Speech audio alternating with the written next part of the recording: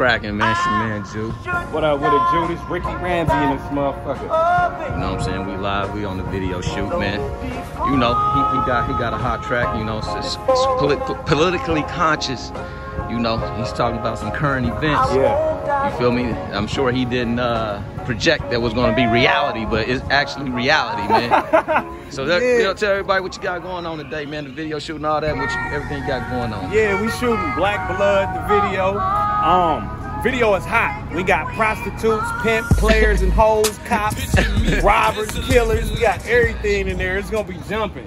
And I mean, that's really what's going on with the video shoot today. You know what I'm saying? So you got your clothing line. What's all that? What's all that about, man? This Banana Blue, man.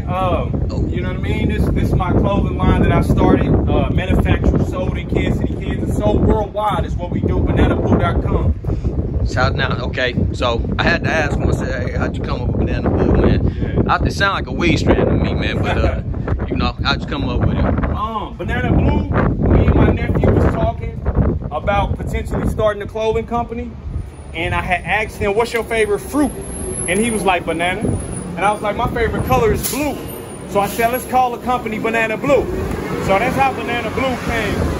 And really, you know what I mean? This Banana Blue shit, it's some worldwide shit. I think it's very marketable and it's beautiful. Everybody love it. I got a lot of pre-orders on the way right now. So yeah, man.